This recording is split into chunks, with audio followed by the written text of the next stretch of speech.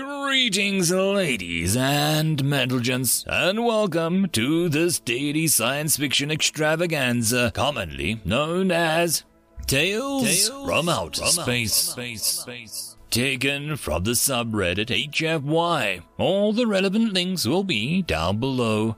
And, as always, I hope that you enjoy. And if you do, please consider supporting the channel. On to the science fiction. Story number 1. Anything can be a weapon. Straw. Written by Dinomyar. I need a weapon to kill someone that's impossible to kill, a patron said as he entered the seediest arms store in the arm of the galaxy. If you want someone who has hard to kill dead, you hire a human assassin. They can kill using anything as a weapon. Grubra replied, was the well-dressed Corlillian now in front of him. Nonsense, you cannot kill someone with just anything. No, but a human assassin can use things that would not normally be a weapon to kill someone in the appropriate circumstances, and they are very creative with their methods. Let me give you an example. You know who the Pablu are? Of course, they are the richest species in the galaxies. Yes, but do you know about them? No, not much, just that they are a pharmaceutical industry. As you said, they are the richest species in the galaxy, and as such have the best bodyguards. They are basically giant protozoans, sack full of fluid with several pseudopods for movements. That fluid is the most potent aphrodisiac in the galaxy. Xfuk was the excrement is made up of 80% of it. They filter it and sell it for a fortune. Oh, if I'd known. Anyway, someone wanted one of them dead for some reason and hired a human to do the job.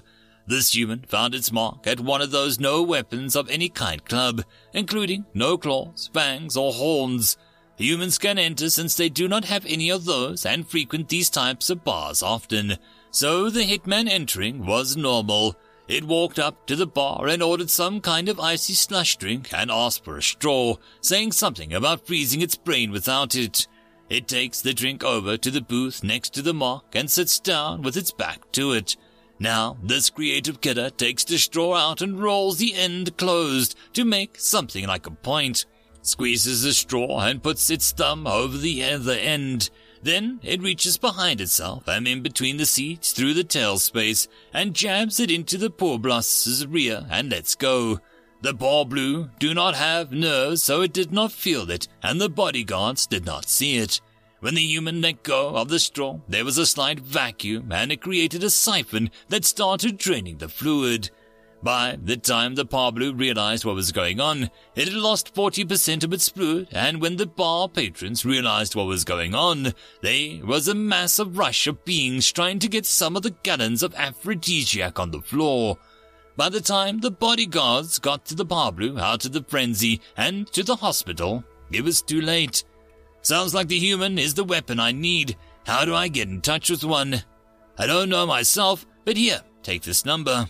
He replied as he's handed him a plastic card. They can put you in touch with someone. Thanks, the Corlillian replied as he turned towards the door to leave. One word of advice. Don't screw over a human assassin. The only thing they like more than killing is revenge killing. End of story. Story number 2. Just a figure of speech, written by DracheGraethe. The first universal translator that was given to the human people was elegant, well-designed, and nearly entirely useless. The problem, it seemed, was that the translator interpreted what it assumed you, as a species, would be attempting to say if you were to repeat the same meaning as it was said to you. It had a complex neural interface that could remotely read the chemical and electrical signals inside of a brain to determine the meaning of a given statement. And the species that had initially designed it was so profoundly technologically advanced that they had literally decided, as an entire culture, to download their minds into a computer system and give up on living in the physical world altogether. That was 120,371 years before humans made first contact. Basically, it was a genius invention that had worked so well for so long that no one had an idea that it could malfunction, much less predict why. The problem, it turns out, was human peculiarity. You see, in every other intelligent, spacefaring species, communication evolves in a direct, useful way. Like humans, it starts with a species is barely intelligent, evolves into more complex forms of communication over time.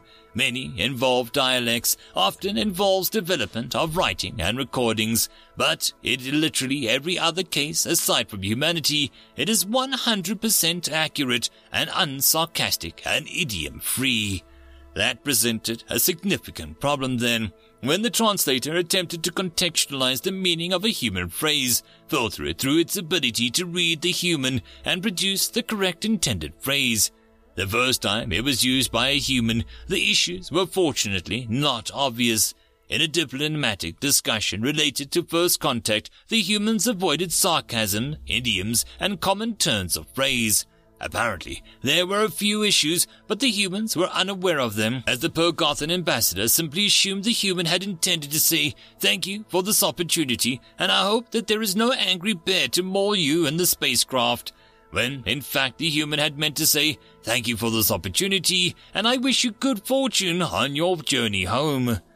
By the time the rest of the galaxy got to know the humans better, it became more and more obvious that the translators were not working. Well, obvious to everyone except the humans. The humans, amusingly, had not had any sign that there was anything amiss. They simply believed that translators worked as expected, and that, for reasons they did not understand, many aliens must simply have odd reactions to common statements, due to cultural peculiarities. After all, when a human was asked to explain the nature of human bonding, she invoked the idea of love. And when the aliens reacted with confusion, she simply believed that they must not have such a word, or such an emotional reaction, or perhaps even any form of chemical in their brains to facilitate pair bonding. The reality was that the aliens did, in fact, understand the concept, but were simply confused about why she measured love, as the translator made it sound like she did. Instead of saying, "I love my husband and my children" in different ways, though we use the same word, it is wholly different. I love my husband passionately and deeply, but both he and I love our children more than we can ever say, as simply a different word. The translator picked it up what she stated and somehow turned it into, "I love my husband and my children in very different ways, though we use the same word, it is wholly different." That part, at least, was translated correctly, but when she continued, the translator somehow said, "I would experience the greatest number of attacks by killer bees for my husband being injured badly, but both he and I love our children enough to be exposed to hornets as well as the aforementioned bees." Understandably, the human walked away surprised that the aliens had been so perplexed, which she explained herself, while the aliens were confused and trying to understand why humans so often used oddly specific comparisons that seemed to make no logical sense in their speech. This came as a head fairly quickly, fortunately. No misunderstandings led to a conflict or death, though quite a few humans were shunned and treated oddly by aliens who assumed that, spacefaring or not, humanity must be one of the mad races whose intelligence evolved in such a way to make them, as a species, borderline insane. And when one alien admitted as much to a human scientist he was working with, the scientist aggressively pressed him for answers, which led to the discovery of what exactly the issue with the translator was. It turned out, in the end, that humanity were sole inventors of idioms. Sarcasm existed in rare corners of the galaxy, though most races considered it just lying but pretending not to lie, which made it very unpopular. Contradictions in words were equally rare, as most species had not been so impatient that they would simply stick multiple words together and declare it a whole new word. But the translator had no problems with contractions. No, it turned out that the translator simply couldn't comprehend the idea of idiomatic speech. The machine managed to easily and correctly translate at least most idioms when it heard them. a dime a dozen was translated as a large number for a small cost, and break a leg was, fortunately, interpreted correctly as good luck, instead of some sort of demanded threat. Admittedly, there were some idioms that did not seem to translate properly, such as a Cuban man referring to death as the bald one, the cultural idiom, and the aliens being told boldness approaches you, beware, and cut him or her some slack became drop them from a great height with a rope. But in general, the translator was actually quite capable of translating the underlying meaning of the idiom correctly. But because the machine interfaced from a distance with the human mind when they spoke to better determine the intended meaning of what they said, it seemed to often take what they were saying and attempted to reverse engineer the statement into a human idiom. See you later, for example, would interface with the human's mind and find a prominent example of one of their childhood memories and translate into, I will see you before I gain see whatever the childhood memory was. This meant that every time a human said goodbye, using that phrasing, the aliens had been greeted with a whole slew of strange and oddly specific imagery from whichever human that they greeted.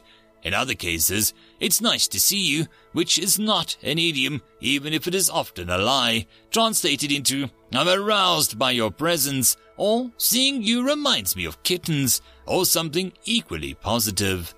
The problem, as at its core, was that every species in the history of the known galaxy had evolved language as a tool, a utility to communicate, and as such they had never, in the millennia had followed, diluted the clarity of their speech by putting in odd shortcut phrases that might be misinterpreted simply because they seemed to make sense if you thought about them, or were references to culturally well-known ideas, which is what the humans described idioms as to the Galactic Council when they tried explaining that their species required additional assistance in fixing the universal translators that were currently in use. Humans alone had minds that naturally craved the sort of abstraction and mental gymnastics that were required to have a conversation where a massive proportion of what was said, in essence, was a reference or a statement that did not mean exactly what the words said. A human would call it a day when they were wiped out, or bite the bullet, and keep working even if they felt as tired as a dog. The sheer number of idiomatic phrases, figures of speech, and cultural metaphors that they used in everyday conversations meant that idioms had interpretive language was, in some ways, a natural part of the human mind. After much debate amongst the rest of the council and several days of humans using more accurate written translator they were in the process of trying to use to show the aliens what they meant to say and compare it to what was translated, they got their point across. It didn't hurt that the humans, in an attempt to be able to communicate their sincerity and frustration, had used a few varied human idioms to, unintentionally insult the council while they debated.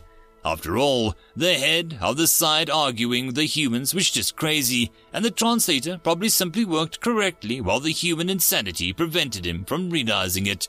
They knew that there might actually be something wrong when the humans referred to him as, looking like the backside of a vulture, which was, in fact, a perfect and entirely accurate translation of the Finnish idiom to refer to something as unattractive, but managed to convince the leader that perhaps they might want to consider helping the humans with their translation issues to avoid further insults. And so, though the race was created, the original translators was long gone, or at least living only in the space-faring ship supercomputers somewhere far away. The council organized a group of technologically advanced beings with specializations in language, mental interfaces, or knowledge of long-gone race and their history. They worked tirelessly, and several months later came back to the humans proud to say that they could upgrade and update the existing communicators with a simple fix, effectively a sort of software patch, and fix the problem. And they did, which is when the Galactic Council realized how important it was to have considered that perhaps humans should have been on the team to redesign the translators, because they now were exactly accurate, even when translating idioms and common turns of phrase. Which is why, to this day, when a human is spotted in a bar, dock, or far-off planet for a vacation, you will hear a great deal of huffing from the various other inhabitants, and quite a bit of the humans smiling apologetically, while the rest of the galaxy feels, not entirely unfairly, that humans are using some sort of untranslatable secret language to tease or mock or make fun, and even as they smile and try to defuse the situation, expect to hear the human repeatedly explain, "Sorry to confuse, it's just, it's a figure of speech." End of story. And that, my friends, concludes this dose of science fiction fun. I hope that you enjoyed. And if you did, please don't forget to support the author from the link down below. But if you want to support this channel, there are links as well down below for you to help with. But the easiest way would be to share this video. And if you are so inclined, subscribe as well. I will see you all in the next episode, and I hope that you all have a fantastic time until then. Cheers.